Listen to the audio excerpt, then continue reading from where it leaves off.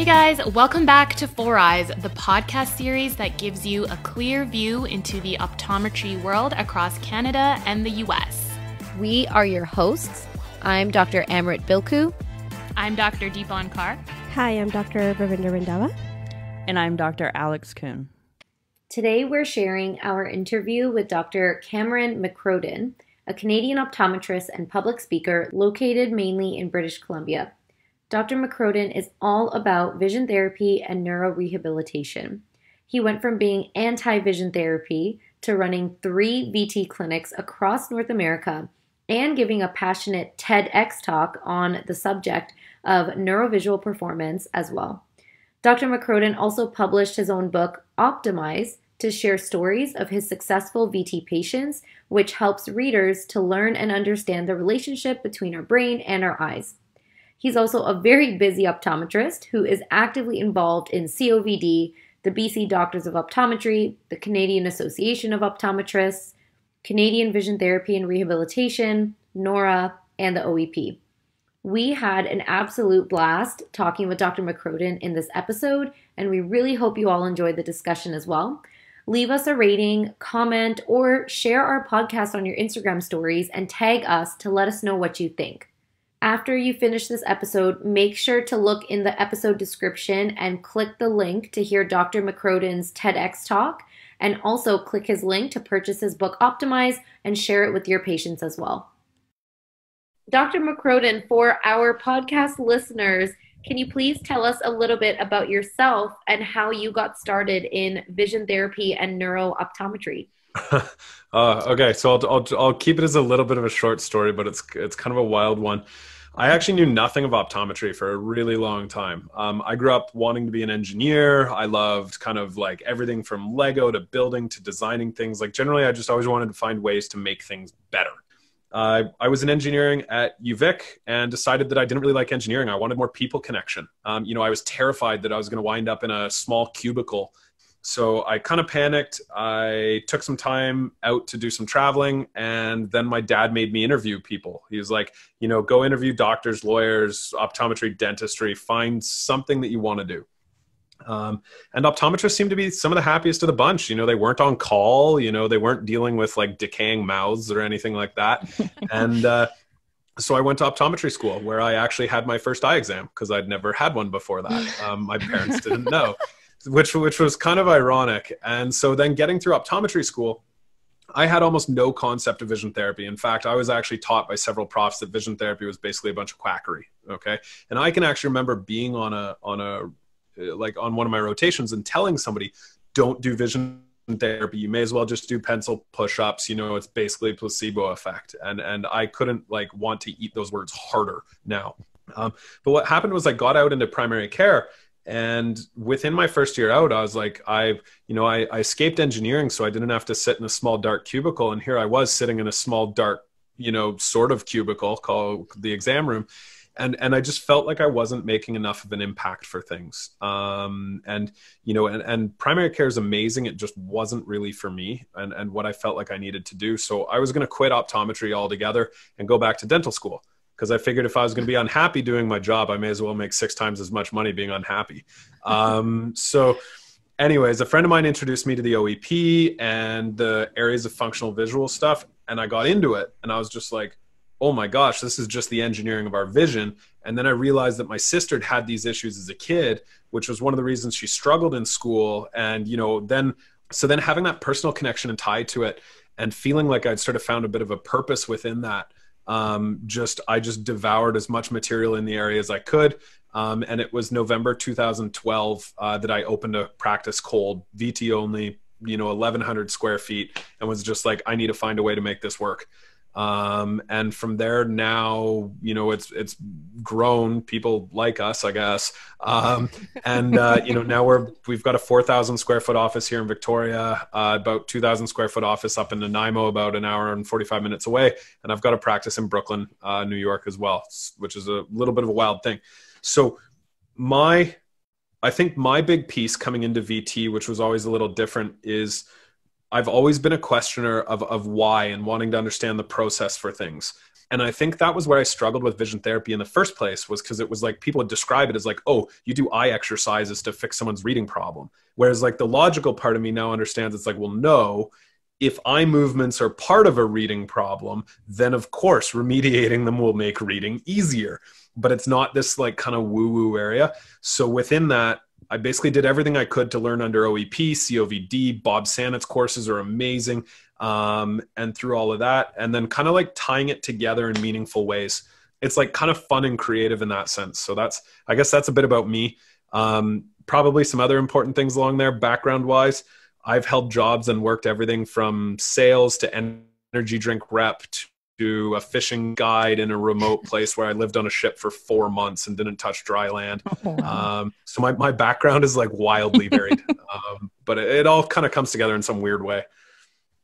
I think you might be the most interesting person that ever had like told us about their background. Most people are like, yeah, I went to undergrad, then I went to optometry school, then I did a residency, and yours is like so twisty and turdy with all the career changes. That's literally like the story of my life. I mean, like I'm a little more settled now. I've got an awesome wife and a 1-year-old at home. And like, so doing that piece, but no, like when I took my year off of school, I backpacked in South Africa for 4 months. Crazy things, but it's weird how it sort of comes into play.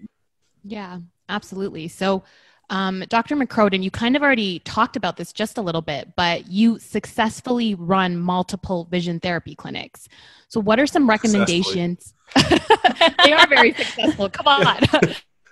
So what are some recommendations you would give to someone that is interested in starting their own vision therapy clinic? Like any advice for determining the location, patient demographics, marketing strategies, and the type of equipment you initially purchase? So this is often a funny one because I see a bunch of stuff on the Facebook forums around the business plan and all of these things and all of that.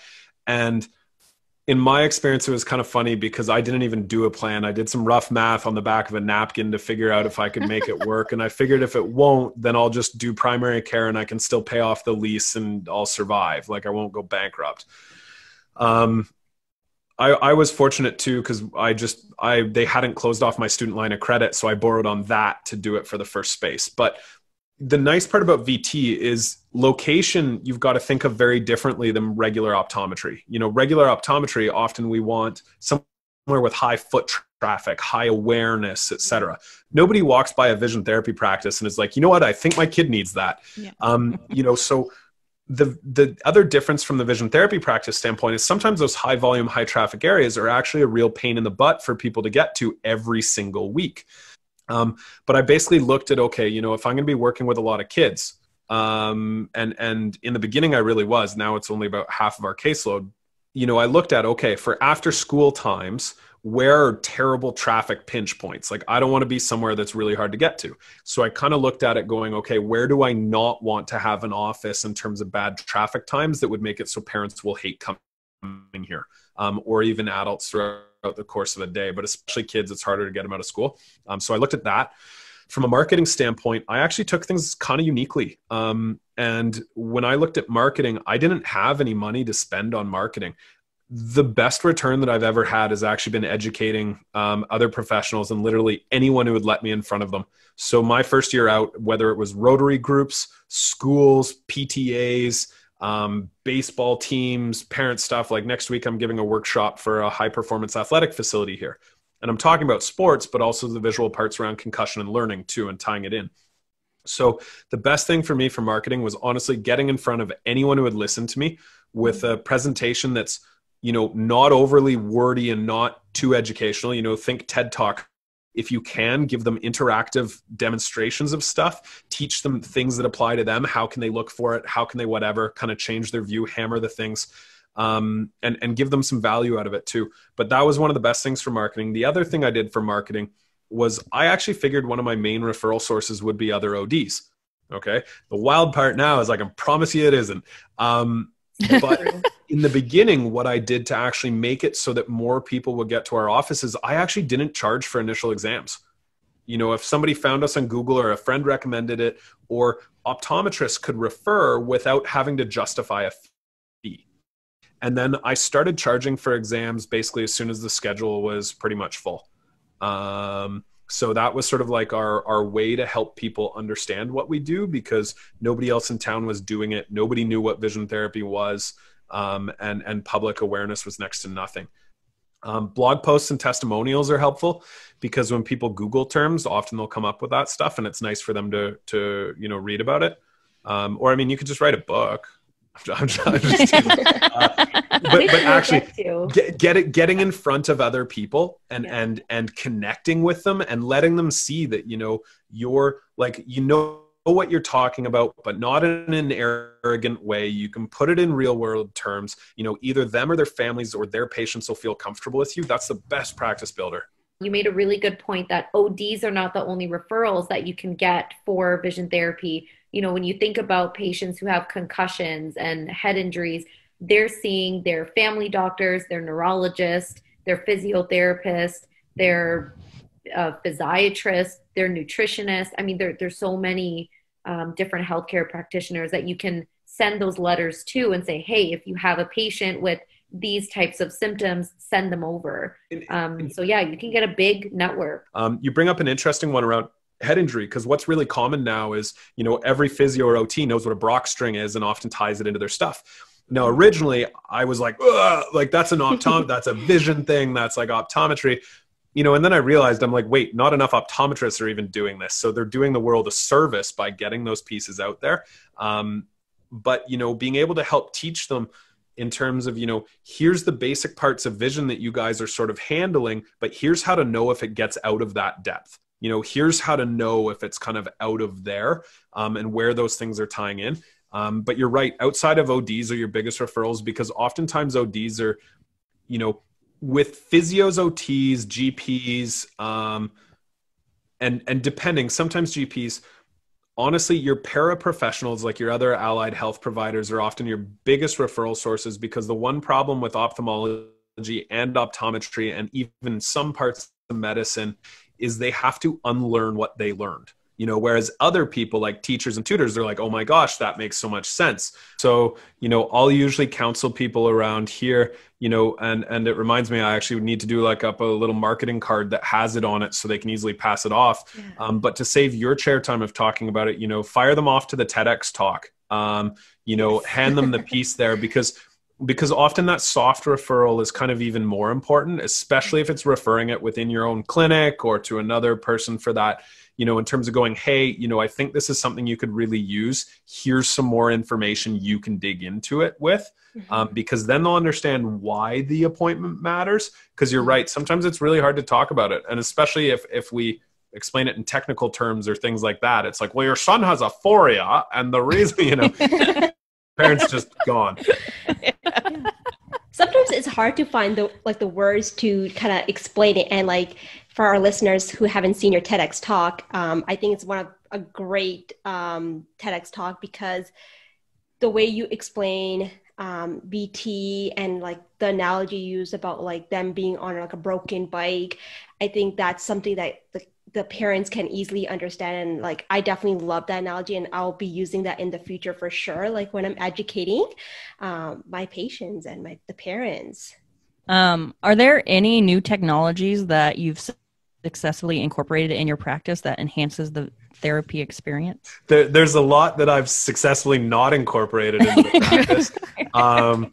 There's certain companies I won't talk about, but so no. So I'm like a technology junkie. I think one of, and I know that I drive my family crazy with this sometimes, but like I'm always a person for change. Like I struggle with stagnancy, so I always want to be making things better, etc. We've been through 4 EMRs in the last 5 years. What are you on now? We're using Jane right now, which actually isn't made for optometry at all. Ooh, it's made for like Jane. physio clinics, chiro clinics, all of that. But we've made it work like really well. So like I don't think it'll hook up with like OCTs and that stuff. But as far as noting, charting, running a schedule, dealing with the back end and payments and all that, it's amazing. It's not great for the optical side of it, but we've also made it work. But as far as technologies go, there was something that always stuck out to me that Rob Lewis used to say. He always used to say that if you really know what you're doing, you can do VT with, a deck of cards and a couple of lenses, because it's not always about the technology. And often we're so attracted to shiny things, so attracted to shiny things. I mean, I've got a right eye right now that acts as a doorstop. I have a vivid vision unit that I think is incredible in a bunch of ways that I haven't turned on in a year. So, there's a lot of stuff out there that is really, really fantastic if it fits your model of practice for certain things. But what I always caution, and what I know now about technology, is that you really have to look at what's the purpose of what you're actually using it for. Can that be achieved in other ways, etc.?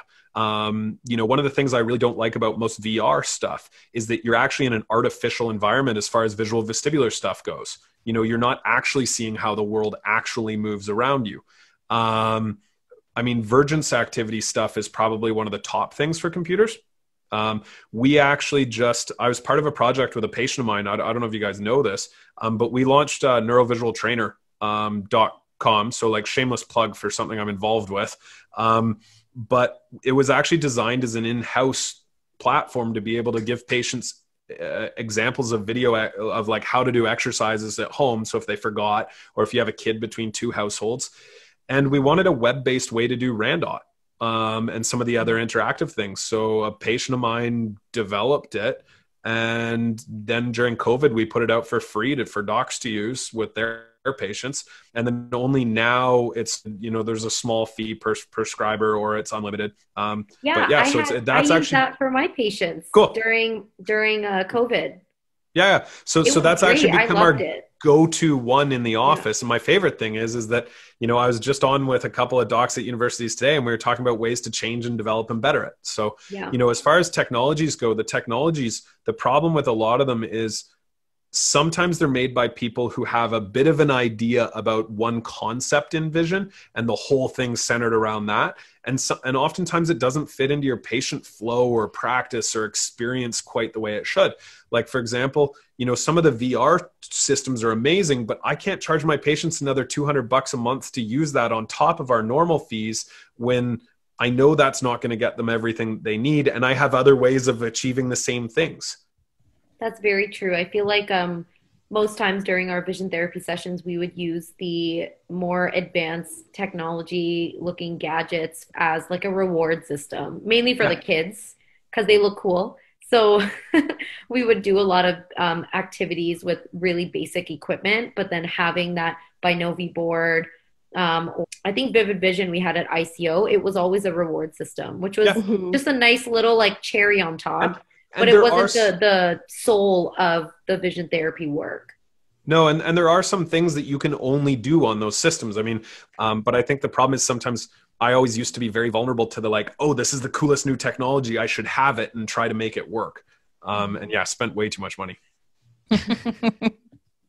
So, as we know, children's vision makes up about 80% of their learning, and yet most parents are unaware their child's vision is more than just 20/20. So kind of like a big point that your TEDx talks about. What are some screening questions and observations a primary care optometrist like myself can utilize to identify any learning-related vision problems in these kids? If we look at it, if you look at the statistics, like for a kid who struggles with reading, it's like 80% of them are lacking at least one or more visual skills. So probably the number one screener you could ask is, do you struggle with reading? And quite frankly, if it's there, you've got a 4 out of 5 chance that the referral is going to be for, there's going to be something going on. Yeah. I'd almost say, quite frankly, that it's even higher than that. I'm yet to see very many kids who don't have, and it doesn't mean vision's the whole problem. You're entitled to have more than one thing. But I'd see many kids where vision's almost always a component. So I'd say just that one question alone is sort of enough. One of the things I'm a big fan of that Meryl Bowen really made popular, and I'll just show this to you on my phone here, the binocular dissonance grid or pattern glare. That's a really, really nice one for adults who struggle with headaches or migraines or fatigue or various other things. when you just have them look at it, or even post concussion, it's a good way to tell if they're having visual issues, is if they look at that and they're like, oh, like I don't like that. They're like, that hurts. And you're like, all right, I think we found the spot. And that's one of the easiest things you can do in primary care too, if you want to tell if vision's a part of like headaches and migraine stuff too. But for kids, honestly, sometimes just the question, you know, how are they doing with reading? You know, how do they do with small ball sports? You know, is your kid clumsy at all? And they don't have to have all of those areas impacted. That's another common misconception, is like, well, if my kid's eyes don't track properly when reading, why are they so good at sports? And it's like, well, they could have the problem only in here and not out there. Distance, yeah. You know, you don't have to check off all the things on the list. What's that grid called again? Sorry. The grid, that's pattern glare, or the glare. binocular aliasing test. There's a number of different names, but if you Google pattern glare, it pops up. That already gave me I was like, I don't want to look at that. So you need somebody to prescribe you what Bob Sanet calls neurofunctional lenses, or like I kind of use the term sometimes ergoptics. You know, it's glasses that don't just make things clear, but make it more efficient. And I've actually was in a study with UVic, and COVID kind of got things closed down a bit, but we'd shown with an EEG, if you put the right lenses in front of somebody when they're looking at this, you can actually measure a different response neurologically to that pattern. It does not set off such sort of like a trigger with that. Yeah, it's kind of cool. But no, as primary care, you know, struggle with reading, or spelling or writing, really those things, like, it should be fully tested just to be ruled out. Yeah. Yeah, you spoke too soon about ergoptics. We really want to talk about it a lot more. I do want to add one other thing. I know, I think just last week, I also made an observation on one of my 9-year-old kids. Even when you're having the kids read like a near card to measure near VAs, she started using her finger to read every single letter. And that just prompted the question, do you always use your finger to read? And her and mom said, yeah, her whole life. And that actually prompted her to get a visual skills assessment and enrolling her in BT, because this is something that, you know, is related to eye tracking difficulties. Her DEM showed that, the Readalyzer showed that. So those little things that you can pick up, even just observing how they're reading your near card. Are they squinting? Are they kind of tilting their head? Are they pausing? Things like that might help too. So Dr. McCrodan, you have published a book called Optomize, which you mentioned earlier. So that book outlines the impact vision can play in concussion rehabilitation, headaches, and dizziness. And like we've mentioned, you even had a TED Talk to further discuss the topic with a wider audience. So how did you come about writing Optomize, and what inspired you to start educating others on neurovisual performance? So I'd probably say that my whole life, whenever I've liked something, like I was like the person who had Maui gyms on, and I'm like, you have to try these on, like look through these too. Or if it like some kind of, you know, drink or food or anything, like I always wanted other people to try it and see it and experience it and get it. So much of our population is affected by these things, and so many people are done a disservice. You know, probably 4 or 5 times a week, I have patients in my chair in here in tears because other people have dismissed their issues like completely, or because the kids' issues weren't picked up, or they've been told they've been sort of been faking it. Like I have a woman in her 70s, she's told she was faking her problems her whole life. So the awareness piece is around the greater societal understanding we can have of these visual conditions. I mean, the more we can make sure that kids aren't left struggling unnecessarily, or the more we can help adults get back to work, get back to performance, and sort of understand that. And I think we're sort of at a cusp where it's coming.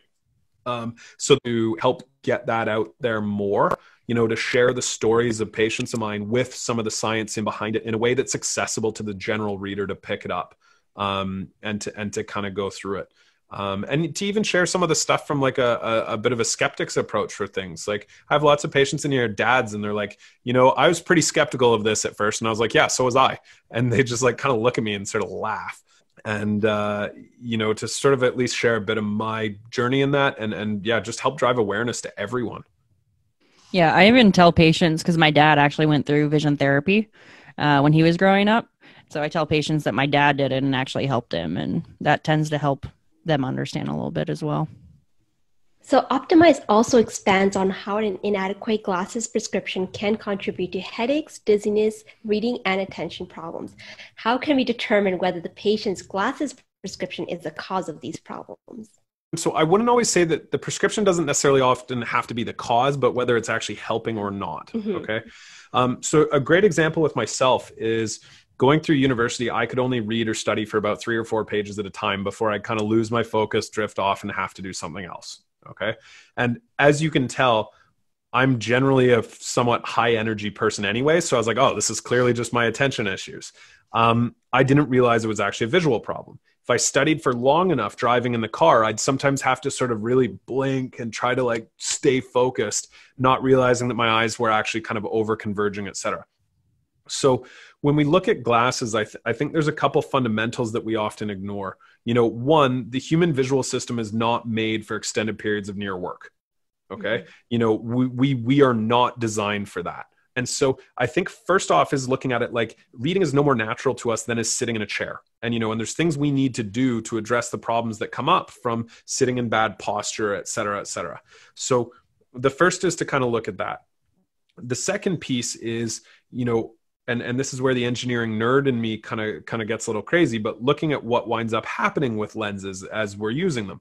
So, and I was just lecturing this for my staff earlier today, but oftentimes we don't think about the consequences of the lenses that we're using either. So, you know, a minus lens, you know, not only, you know, yes, it helps those who are myopic, nearsighted, you know, shifting the sort of focal point and diverging light, but it also minifies the world. You know, also the second they're looking off the center of the lens, there's induced prism in it as well. And of what we usually have to look at is just how do we make a lens that's most efficient for that person for exactly what they're using it for. You know, sometimes you might need to use bits of prism to compensate for the minifying effect of a minus lens, et cetera. Or, you know, you might need to use an ad if there's way too much convergence drawn in when somebody's, you know, at near or extended computer screen time, et cetera. Or sometimes yoked prism will, you know, help compensate for, again, the effects of the lens. So it's really about looking at, you know, is the lens just for clarity or is it for efficiency as well? And the problem is sometimes is as a profession, we've gotten kind of lazy and we believe too much of the marketing that comes through from a lot of the lens companies. So the lens reps like hate me because they come in and they're like, well, here's this computer lens that actually allows you to see at all distances. And I'm like, you realize that's optically impossible, right? Like you can't have somebody in the right prescription for using their computer and you can see the end of the room in that. Like that's not how this works. And so taking control of how you design your lenses. So, you know, for computer lenses, I generally just use, you know, anti-fatigues of sorts, where I can specify the exact prescription in the top and the chain, you know, the ad to the bottom. And you can kind of take control of that. Same with progressive lenses. Don't let them throw yoked prism in your progressive lenses in the, you know, prism thinning part of stuff unless you want it there. So the pieces around prescribing really come into making sure that people are using glasses that are set up in a way for them that is actually efficient. And yes, it's a pain in the butt. Sometimes people are like, oh, well, I was told that my one pair of glasses should do everything. And I was like, you know, what do you think your life would be like if you had one pair of shoes that does everything? Like, you know, yeah, you'll look terrible at the wedding and have sore feet when you run. And so I think that's where sometimes though, it's easier as a profession when you're firing through 15-minute exams or whatever to just be like, here's your prescription and let an optician somewhere actually, you know, change your prescription, change the lens designs. Like, yeah. So that's, I almost have this like anal retentiveness over how lenses are being used and how they're prescribed. So ergoptics is basically just the cheesy term that we basically put on functional lens prescribing. It was like, how do we try to communicate this to people in a way that isn't like a big wordy thing about how the glasses make it better?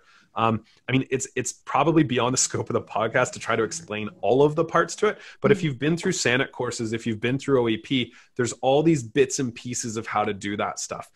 You know, with a lot of my dizziness and vestibular patients, I'm investigating different yoked prism or micro prism or whatever by having them do dynamic visual acuity with it on. I can see immediately, you know, is the ratio correct? Are they able to maintain fixation through head movement or not? Does it make them more dizzy? Does it make them less dizzy? using the tools like the pattern glare up close. So here's one simple thing I can give you that'll actually, you know, for those in dispensing practices and stuff, it'll pay to be able to go to some OEP courses. Literally this one trick. So what happens is if you take somebody who's a progressive lens wearer, okay, and you're like, fantastic, are these the glasses you wear at your computer? And they go, yes. And you go, okay, want to see something cool? How far away is your computer from you? So they'll show you how far away it is. And then you take this with your screen on bright. So that's that pattern glare, screen on bright, and hold it from them where their computer is and go, okay, how does it feel looking at this right now? And most of them will do this. And you go, okay, did you see what you just did with your neck? And they're like, oh yeah. And you're like, do you want to buy your physio a new car? And then, so what you do then is basically then take what you've determined, you know, with your fused cross sill, other tests that you're going to do, what you've determined to be the best near prescription. And out of the gates, if you want to start the most simple, go fused cross sill. That's what tells you where something was. When I started out, I was told to do ads based just on age. That is a terrible way to do it. But fused cross sill, if you take a flipper with fused cross sill and drop it over top of their progressive, so you go, okay, put your head in good posture, drop the flippers in with whatever the fused cross sill is and go, okay, now how does it feel to look at that? And it's generally like, oh, that's so much better. You know, and then you go, perfect. You spend so much time on a computer. We need to make sure your vision's not a big part of your issues. You know, and I'll often ask them, does this feel like this is going to give you a headache or strain? And they're like, yes. Pop the flipper down with the right plus. Oh, no, not at all now. And it's like, good. That's why I want to make sure you have a pair of lenses that's going to do that for you while you work. Okay. And then prescribe them that with the fused cross sill ad in the top and whatever in the bottom. Hoya makes awesome lenses for doing that. You know, whether it's the 50, 75, 125 ad. I use their sync lenses and stuff. I use almost exclusively Hoya, and I'm not paid by them. This is not a plug. It's just their lens designs are some of my favorites because I'll lensometer everything. And I'm sure other companies have great ones, but that's just what I've been using. Now, the other thing that you can do, which makes a massive difference there, is to go, you know, sometimes people hum and haw. One of the easiest things, especially if you have control over your dispensary, is to go, okay, look, I'll tell you what. If you get these lenses and you don't love them within a few weeks, bring them back. I'll either change them and it won't cost you for me to change it, or I'll refund you on it. And the funny part about that is, guess what? If somebody really wasn't happy, then you would have done that for them anyways, right? Like if they don't like their glasses, you're going to change them. And if they really don't like them, you're probably going to refund them. But if you tell the person that up front in the exam room, they're like, whoa, I have a no hassle trial of this where I can see it. And if you've prescribed that properly, I've gotten like, I think one that I've actually returned in 5 years. If you do that in a dispensing practice, you will make yourself enough extra income, have enough other patients who can see why they need to solve that problem, and really happy people. Like those are the people that'll tell you, I don't know how I lived without these. So, you know, it's not like a negative sales thing. You're just communicating them why they need it, which is often a problem for us. As our last question, but it's an important one, what do you say to other healthcare professionals or patients who question the effectiveness of vision rehabilitation and neurooptometry? And what resources do you prefer to use and recommend to others when learning new information about vision rehabilitation? I mean, I think it depends on, you know, who's questioning and whatever. There's some people whose minds you're never going to change for stuff. And it's honestly just like a lost cause. One of my favorite ones was I had a neuro-ophthalmologist tell somebody that vision therapy wasn't going to help them and blah, blah, blah. And so I turned to the patient and I said, look, I'm so sure that my treatment will help you. I will guarantee what I do. If I'm wrong, I won't charge you a penny. I'll cover the cost. But it also means I'll kick you out if you don't put the work in. I was like, ask him if he's so sure of his opinion that he will pay for it if he's wrong. Of course not. But you know, so oftentimes I just took the argument part out of it, or sometimes even with certain people where I'm like, look, like if I'm wrong and I can't actually help someone, I have to cut maybe a check or two back a year, maybe one a year, but we actually have a guarantee in our office. And again, part of that comes out of almost business practice. Like if you do vision therapy for somebody and they're really unhappy and it really sucked, you're actually better off to just refund them and then not have them out there talking poorly about it. You know, instead, all of a sudden it becomes a story of like, he thought it would work and it didn't, but he refunded me. Like, what do you have to be mad about? Nothing. And so we've actually made that a little bit more of a public policy. we actually have it with people, that we will guarantee, that not that things will be perfect, but that they'll be happy with the outcomes, based on our goals that we went into it with. With other professionals, sometimes I'll point them, like Patrick Quaid's got a great new book. Was it Suter and Harvey, Vision Rehabilitation, that blue one? That's an amazing book for the actual neurology. So when I have to do court cases, that's like one of the things that I heavily reference. But again, sometimes it depends on people's ideas of what it is, and what they think vision rehab is. But I don't know, these days I don't spend as much time arguing with people anymore. I'm like, look, we've been open for 8 years with a satisfaction guarantee in place. Like, yeah, it's like, what have you been doing then for 8 years if it doesn't work? How are you still open? Biggest scammer in the world, right? Like, yeah. Come on. Like I should actually, here, it's going to change the sound in a second, but I'll actually show you. Like, this is what you see when you walk in to our office. It's not lighting it up completely, but this is actually just like a giant covered wall of like thank you cards and stuff. So, I mean, it took me a long time to write all of those, but well, now you have the 1-year-old. You can have the 1-year-old help out. Years, you'll be good. That's always such a great idea too. With some VT practices will have pictures of their patients holding a certificate and put the little Polaroids up on the wall, or they'll write little thank you notes that they put up on the wall. So obviously, the more successful patients you can show off will really convince other people that this is something that can help them too. And put your energy into the people who get it. Like I've watched colleagues spend hours writing retorts and replies and all of this stuff to to the ophthalmologist or to neuro or to another optometrist or whoever.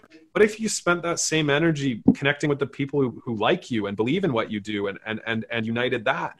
I mean, not only that though too, but if in your exam, especially for the ones where it comes down to two different sources, it's like, oh, this person said it won't work. And I saw you and you said it will.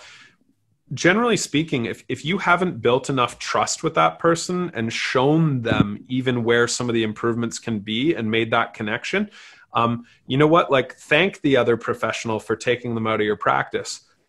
Because quite frankly, that's somebody who would have been dissuaded by something else along the way anyways. But if you have a head injury patient sitting there and you've shown them how changes to their glasses can change their dizziness and they felt it that day, and then somebody else comes along and says, that's not real. Like, like people aren't dumb. Like if I can leave sort of one simple sort of take home from that part, on the prescribing side of things, use that fused cross cylinder, use that way of showing somebody with a flipper about computer lenses for stuff. Even if you're not going to do any VT, if you can get them into better lenses for when they're working, it makes a massive difference in their life, whether they're going home less irritable, popping less Tylenol, whatever it is. And I actually do that demo on a lot of parents. So usually if I have a family member in with somebody for an appointment, I will often demo some stuff on them too. I'll be like, if a kid's there and I'm prescribing the kid reading glasses, I'll look at the parent, and not only will I demo what it's like to have a problem, but I might do just a super fast ret and a couple little things and then pop in a prescription just in front of the parent and go, do you notice the difference on the black and white lines? Or whatever. And oftentimes it's like, whoa, that feels so much nicer. And I'm like, and now look what it does for your reading. And they're like, oh, wow. Like, I was like, do you notice a difference in smoothness or movement? And they're like, absolutely. And then not only do they understand that the kids' glasses aren't for clearness, they're to help with efficiency and function, but then oftentimes they usually walk out of here going, okay, now I need an appointment too, which is also another great like practice builder. You're educating and, helping more people. Yeah. Yeah. Thank you again for being on the podcast, Dr. McCrodan. It actually was so much fun. You're so enthusiastic about vision therapy, and we're happy that you are, because all the stories that you talked about were hilarious, and we learned so much about what you were talking about. So that's awesome. But thank you so much again for coming on. Thank you for having me. I'm glad we finally got to connect, and maybe we'll get to do it again sometime too. So yes, hopefully. Oh yeah, definitely. Thank you to everyone for listening to 4 Eyes. If you enjoyed this episode, please be sure to subscribe and leave us a rating to give us feedback on how we're doing. You can also check us out on Instagram at 4EyesOptom for more content. Look out for new episodes every Wednesday. So until then, stay tuned.